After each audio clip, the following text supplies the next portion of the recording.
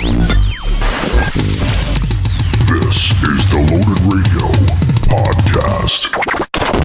All right, hey, how you doing? It's Scott Penfold, and we are back for another edition of the Loaded Radio Podcast. It's the first one of 2024, and it's good to be back, man. It's been a while. I think the last podcast we had was early December, but back again with an all-new show for you. Hopefully you're having a good new year thus far. On the show today, a great way to kick off 2024, we have a couple of guests that are going to be joining us. First off, going to be talking with Jolly Karlsson, who is the guitar player from the band BAD OMENS. You know who these guys are, a great badass American band from Richmond, Virginia. And their latest album, The Death of Peace of Mind, dropped in 2022. Big hit for these guys, especially because of the hit Just Pretend. And these guys are going to be hitting the road with Bring Me the Horizon, and just doing so well right now. So looking forward to be speaking with Jolly Karlsson from the band. And in the second portion of the podcast, I'm going to be speaking one-on-one with Derision Cult main man Dave MCANALLY. They're a killer industrial band out of Chicago, and a lot of people involved with this project as well, including Martin Atkins, known for his stuff with Ministry, Nine Inch Nails, Pigface, and Killing Joke. So we'll be speaking with Dave from Derision Cult in the second portion of the podcast, as they've got the album Mercenary Notes Part 1 available right now. So let's jump right in, and joining us right now is the guitarist from the band BAD OMENS, and of course I'm talking about Jolly Karlsson, as this band have been around since 2015, and I've got 3 albums under their belt, with the latest being The Death of Peace of Mind, a massive hit for these guys, and especially when it comes to the song Just Pretend, which is getting a lot of play everywhere and really bringing this band to the forefront of hard rock and metalcore today. They got a big tour coming up with Bring Me the Horizon throughout Europe, and Jolly joins us right now here on the podcast. Jolly, how you doing, man? Thanks for joining us. Oh, cool. Thank you. Appreciate it. No problem at all. I do want to go back a little bit first and sort of build from there. I do want to go back to the first album, and after the band had sort of, formulated. How was it working with Will Putney on that first album? It was good. I think it was pretty good and interesting. He has a team of good people there, so it was not just him. It was like his guys, and they just like kind of try to cater to what we were talking about and what we wanted. How we wanted to sound, and they just did a good job in helping us do that, like, co-producing it, whatever. But no, it was a good experience. Now, coming out of the gate, was it your intention that you guys were going to come out heavy? We were going to come out with this heavy sound, and Will's the guy? Yeah, I think so. I think we definitely had a pretty heavy sound, and then we were very excited working with Will Putney on our absolute first release and the full album like that, because he's a pretty legendary dude when it comes to heavy music and whatnot. So we already knew it was going to be really good. No, it was great. And then through that experience is where we started picking up learning, and then we learned a lot of stuff there, and then from there on, we started self-producing, so it was a very good experience for us. Well, was it a deliberate decision to sort of move away from the metalcore sound with The Death of Peace of Mind? I think it was we just did what we wanted to do, honestly. It was very hard to think, we didn't actively say, if we wanted to go even heavier, we would have. I just think that we actively just kind of naturally gravitated towards something less hectic, I guess, but still heavy. I think we still show parts where we can provide very heavy stuff. But I don't know. We just kind of matured into find our own little pocket and hone ourselves a little place, and we're enjoying it. But we're still always trying to reinvent what we're doing. So we never get settled out. This is us. We're gonna sound like this forever. That's not what we want to do. So it's just a journey to be on, and it's fun. In that aspect, the next album could be extremely heavy, or it could be complete departure from that as well.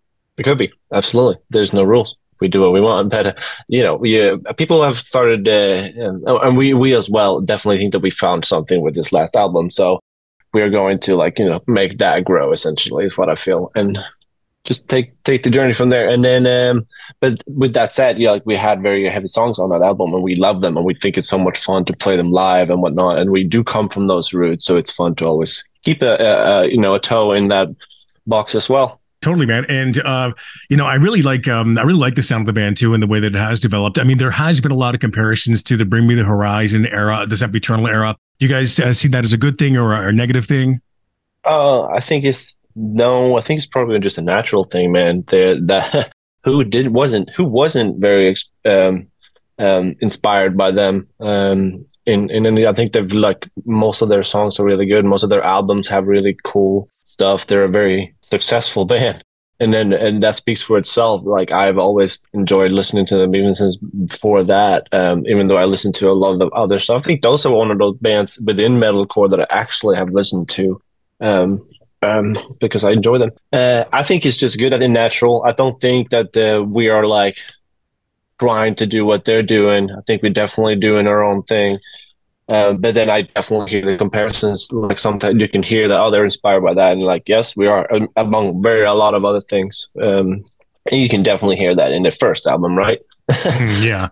When we coming out of the gates, obviously we're just trying to look up to the best ones and try to have some of that energy, I guess. Well, you guys are going to be actually hitting the road with him. What are your thoughts on that? You guys hyped for that? Oh yeah, it's going to be exciting. UK and a lot of good shows, and yeah, absolutely, it's going to be fun. Now, to getting into some of the songs from the latest album, the song "Just Pretend," obviously, just a massive hit off the record. How did that song come about for you guys?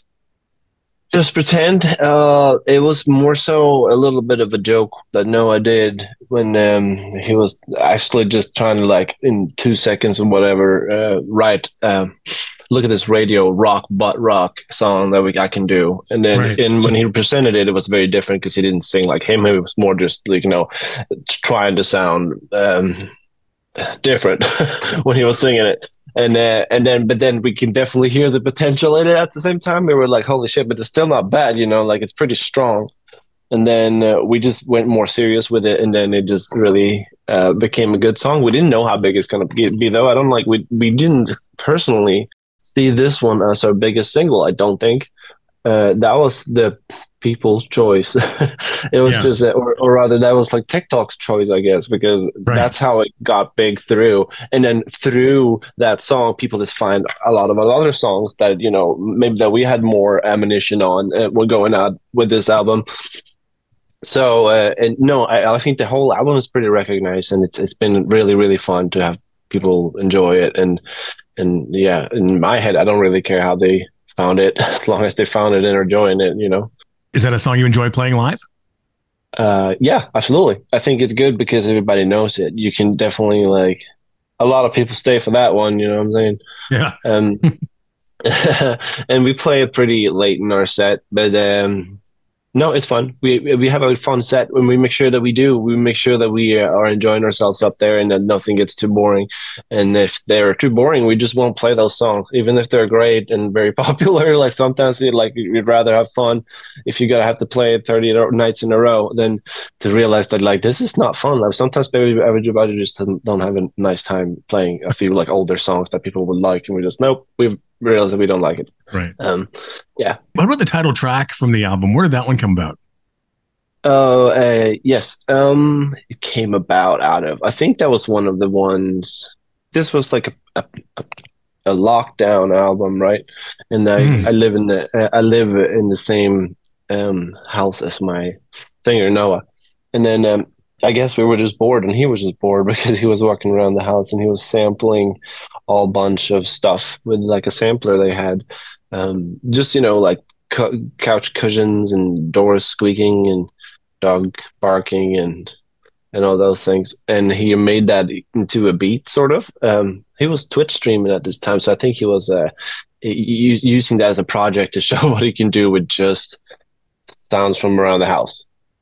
And he made that beat, and then he started singing the vocals on it, and that's how it became about. Like, he had that little thing and they had that vocal hook, and he thought it was really good, and then he sent it to me, and I just kind of made it more realistic. Or I took all the elements that was just the stuff around the house, and then made it into a real beat essentially, but started like whatever was in there I was trying to keep or just change to something else. But I think there's still dog barking in there and stuff. No, it's a great track too, man. It really came together well.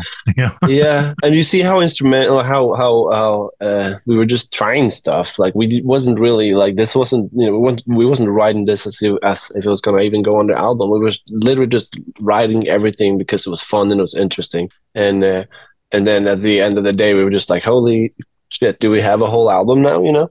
Kind of. So and then So a lot of the songs weren't meant weren't written in like this goes on the album. It was just meant to be written because it was fun and we all enjoyed it, and then that's why it became so good. And it's what I think. Well, now, how does Bad Omens create music? I mean, is it like a together sort of thing, or is it like you guys could bring in ideas separately? How do you guys create? Yeah, it's a little bit of both. We're always creating by ourselves, but we also have like when we're sitting and creating together in the same room. Like I'm in the studio room right now in our house, and then we're just sitting here and we just take it whatever. Either we're working on someone's idea that they've had for themselves, like. A lot of times that's how it happens. You get an idea in your head and then maybe you voice memo it down and then maybe you sit with your computer real quick first and throw down the chords and then you make sure that it doesn't suck. And then if you like it, that's how I do it. And like, I actually like this. And then I go to Noah, whatever. And we're producing with our other friend, Michael. And I was like, do you guys like this? And then like, oh, this is pretty cool. And then they might take some parts. We take ideas from that. That's like essentially a song starter then. And then you can take it from there. And then that's one way. Sometimes you just sit in a room and you just start a sample up on the screen and then everybody gets to just throw in ideas until you have a song. Yeah. And sometimes that's a really bad song. Sometimes that's an awesome song. It's all about just keep on doing it and enjoying the process. Well, are you guys currently working on new material, or are you always sort of working on new material? Like what's going on right now? Yeah. Right now, we're definitely trying to be creative. We're trying to wrap up some releases. It's not in any way, shape, or form the new album. We've started working on that, but that's not our upcoming releases. Because we do have.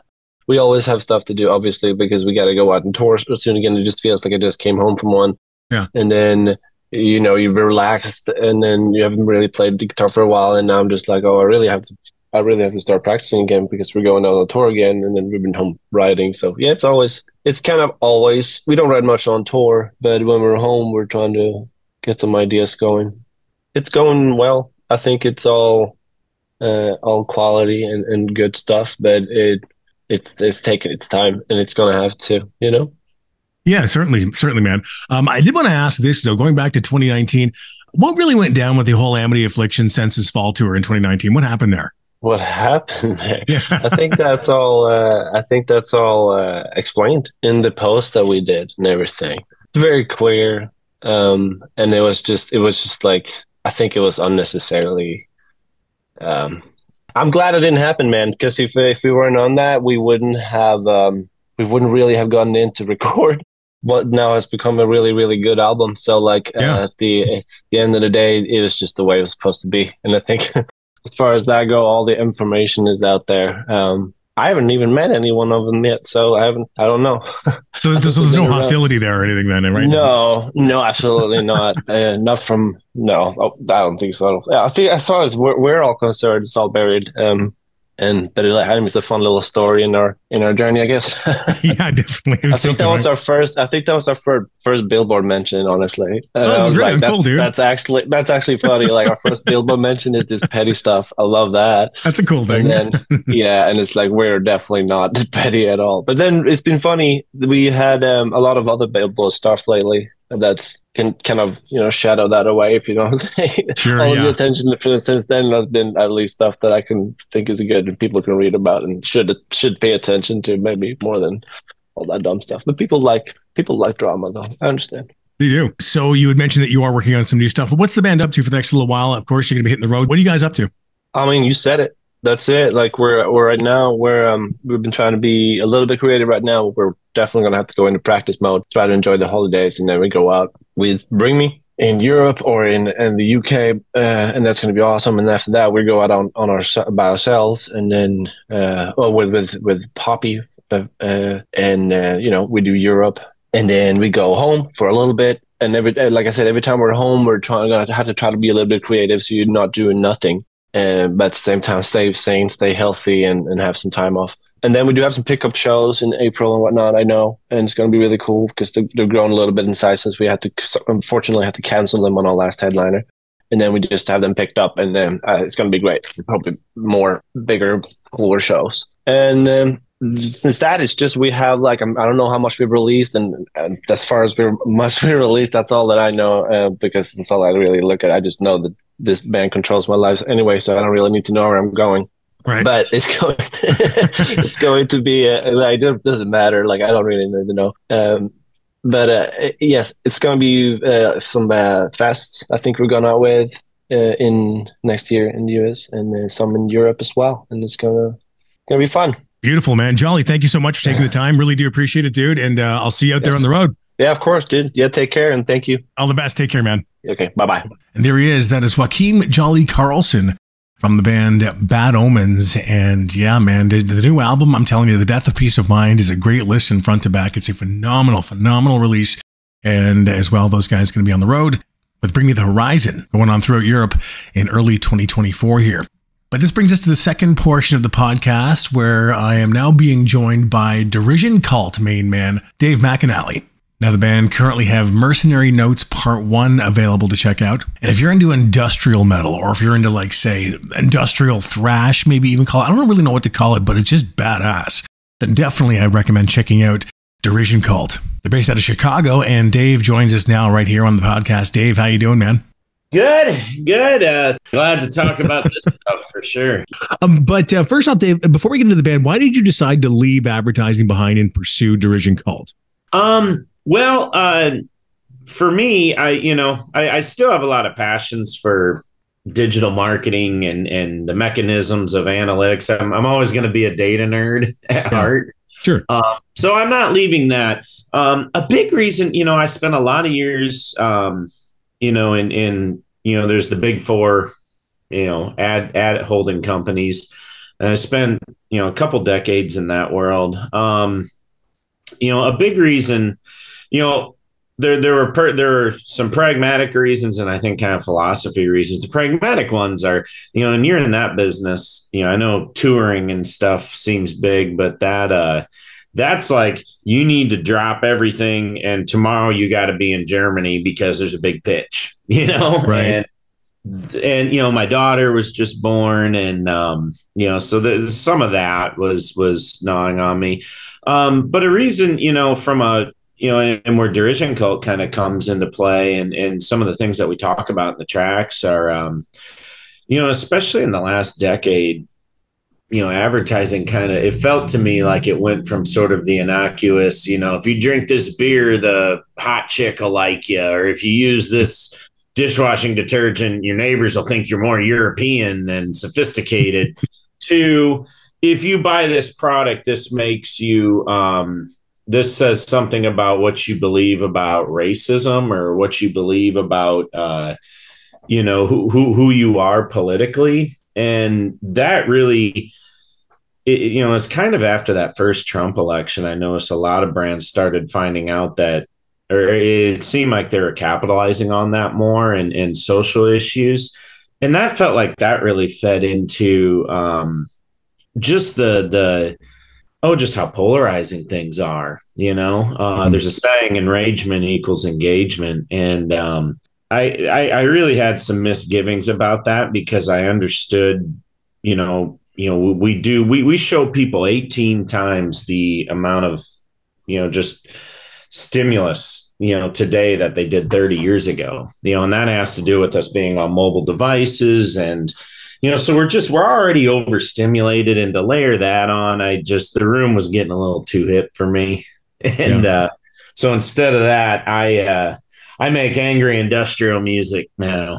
I've checked out Mercenary Notes Part 1 in its entirety. A great release too, man. First off, before we get into the album, why the name Derision Cult for the project? Yeah, it's funny. That came about because I was reading an article. Do you remember that movie, The Room?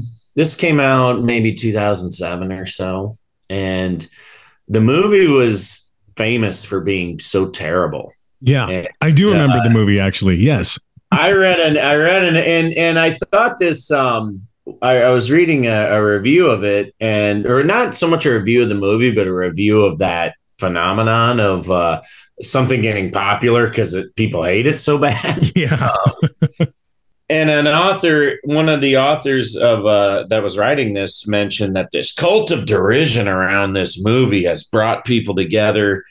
And I thought that was really interesting. And I felt like in a way that was kind of represented a lot of what I was doing in marketing was, at least with some of the campaigns towards the end, is we were kind of capitalizing on, just people's anger for different social issues and stuff like that to bring them together. And I just thought that whole concept was interesting, that people coming together and actually building energy off of just hating something. And that's where it came from. Now, getting into Mercenary Notes Part 1, who produced the effort there? Like, who was at the helm for that? Yeah, so that was Sean Payne, who is kind of the mastermind of all things at Glitch Mode Recordings, which is, I don't want to say it's a label. It's more like an artist collective we have here in Chicago of like-minded industrial folks. And Sean had his main project is called Cyanotic, which is a killer industrial band here in Chicago. And yeah, Sean was really what I asked him when I first came to him with this, and we've become pretty good friends since, but I'm kind of at heart a thrash metal guy, and I wear that on my sleeve and I'm proud of it. Me too, but dude. I didn't want Mercenary Notes to sound like some thrashy guitar player who got a hold of a drum machine one day. I really wanted to make sure that this really felt like it was coming from an industrial place, and I couldn't think of somebody better who's active right now than Sean to partner on this. I really loved, there's a couple Cyanotic albums in particular that I really love. There's one called Tech Noir, which funny enough doesn't even have guitars in it, but just the cinematic vibe that he brings to, particularly that one and this new one that he just put out, the After Effect.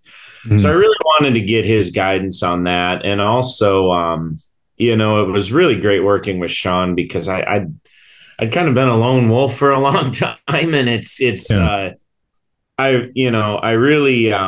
really come to appreciate just collaborating with people and bouncing ideas off, bringing new things in. And I've done a lot of that with a number of projects lately. So just the act of doing that, having people here in Chicago that I can work with has been really valuable. But yeah, Sean was the producer of my Mercenary Notes Part 1, and we're working on Part 2 right now. Oh, well, that's cool, dude. Definitely some good news there, because the first album, consuming it myself, I mean, it was really, I'm going to say it, man, you probably heard it before, but there are shades of Ministry, which I love so much. And speaking of Ministry, Chris Connolly got involved. Was Chris involved with the project? Yeah. That came about because Chris is in a band called the Joy Thieves, which actually I guess I'm in that too. It's a giant collective of Chicago industrial luminaries, and I want to say there's like 80 band members in it now. Nice. But it revolves around a good buddy of mine named Dan Milligan, who is the drummer for Joy Thieves and a bunch of things. And we were working on that track, which became Death Blood. And Chris had Joy Thieves had put out an album called American Parasite a year and a half ago. And I love that album. And Chris was almost kind of channeling like Killing Joke in Jazz Coleman and how his vocal style on that. And I really love that. And when I was, Sean and I were working on that demo, it just, no offense to Chris, but like it just screamed, we need like an angry Scottish guy yelling on this thing. And who better to do that than old Chris? So, reached out to Dan and, hey, do you think, Chris would be into this? And he connected us. And, the funny thing about Chris was he turned that around so fast. I think it was like a Wednesday. I had that initial exchange between him, Dan, and myself. Mm-hmm. He cut that vocal and had it pretty much fully formed with all the layers and everything by Saturday morning. And nice. So, yeah, it was awesome. It kind of sounded like, it kind of connected with some things he wanted to do. So, Yeah, that absolutely worked out brilliantly having Chris involved. And there's a few other ministry luminaries on there too. Chris did the vocals of Deaf Blood. Martin Atkins did a remix of that track. Oh, cool. So that's Pigface, Nine Inch Nails, Ministry. He was on the in case you didn't feel like showing up live video, that's Martin playing drums on that. So it's and I guess that all kind of comes from us all being a bunch of Chicago guys. Yeah. Well, certainly so. And I got to bring up Reeves Gabriel's, man, the fact that he was on there too. How did that happen? Yeah, that was a real thrill having him on. And he's actually, he just cut a bunch of stuff for part 2 as well. Oh, great. For those who don't know, by the way, Reeves is from The Cure. Very, very cool though. Yeah. How did you get him involved in the project? Well, The Cure, and then, he was David Bowie's guitarist in the 90s. That's right. For me, that was like my gateway drug into a lot of this music. Like my kind of, before Tin Machine, I thought cool guitar playing started and stopped the likes of Dave Mustaine and Slash, and nothing against those guys, but I remember seeing Tin Machine on like some MTV thing, and Reeves is getting all these crazy noises out of guitars, and it was just like there was kind of like a switch flipped in my head. And he also and then David Bowie did that tour with Nine Inch Nails, so I really got into Bowie then, and that's really, so Reeves has been like a hero of mine for a long time, and it always been in my mind. And I saw him do a couple solo gigs in the early 2000s right after he left Bowie. So I kind of had a bit of a, as a fan, a bit of a familiar face with him, Mm-hmm. And, years went on. I kind of drifted away from music for a while as I was doing the ad agency stuff.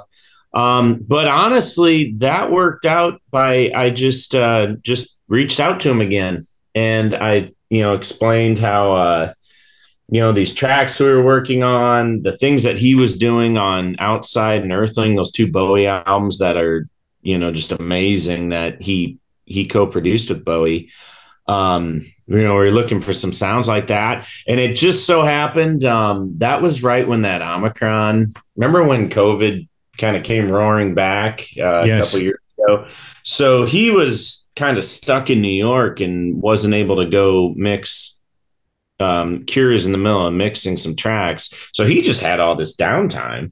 So he was like, well, yeah, why not? And that turned out awesome. And him and so he recorded those tracks, and him and his wife Susan have just been the sweetest, nicest people, just helping us promote things and all that. Went and saw The Cure when they were in Chicago this summer, and God, the new stuff sounds awesome. I can't wait for that album to come out. Some of the tracks I wanted to ask you about in particular, like, tell me about the song Slaves Rebuild, man. That's badass. Yeah, thanks. Well, yeah, Reeves is on that. We just did a video for that, and it's funny enough, that's actually the one that when I first brought all these demos to Sean, that was the track that Sean really gravitated to, because the demo was all just acoustic guitars and a bit of a drum machine, and so it's pretty different from everything else. But and then Sean, you can really hear some of that cinematic, kind of really wide sound that I was hoping Sean would bring on that track. Totally. Yeah. In particular, because it, there's a lot of room in it. But beyond that, that track to me really, that was really inspired by, I think, all the diet fads and, lifestyle coaching things that, we're expected, people kind of become slaves to, just everyday things. I recently cut sugar out of my diet. The reason I did it was just, so I'm getting older, but, I have a lot of friends who are following the fads for diets, and, well, you got to buy these expensive juicers and stuff. And right. It just struck me like, and those are like, they change every week, it's like there's a thing every week. that whole kind of being stuck in those weird cycles of just everyday life really inspired that. And we're doing there's a part 2 of that track that's going to be on Mercenary Notes part 2, and Reeves is on that one as well. Another song that really jumped out to me I liked was The Year Hope Failed. What can you tell me about that track?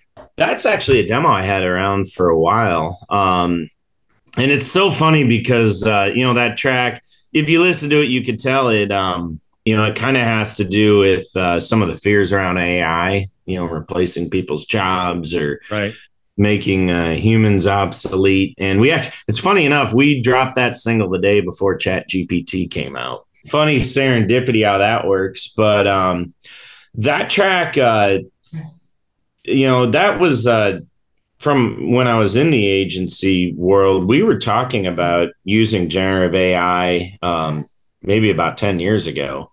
Mm-hmm.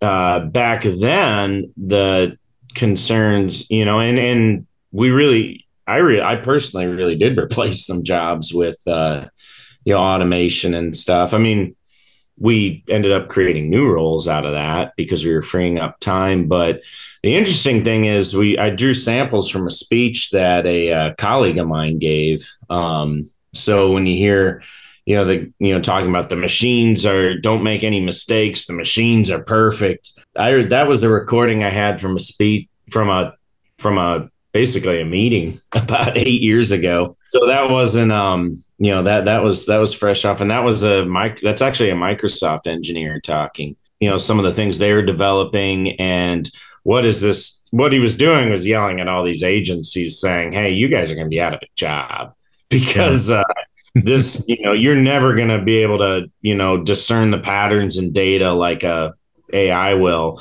So he was offering some suggestions for how we could partner to still add value. So, and it just so happened I still had my notes and my recordings from that. So I was like, this fits perfectly to what we're trying to say here. That's awesome. And Dave, I can't thank you enough for taking the time to talk to us here on Loaded Radio, man. Really do appreciate it. And I can't wait for Mercenary Notes Part 2, dude. It's going to be great.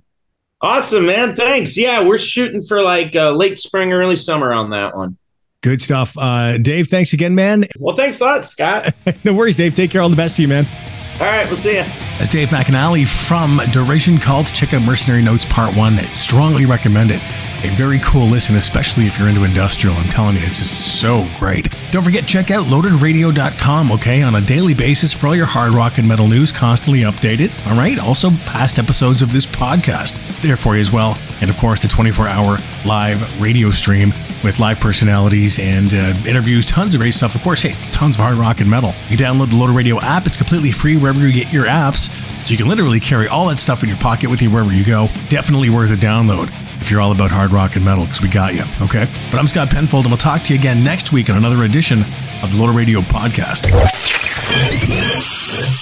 Loaded Radio.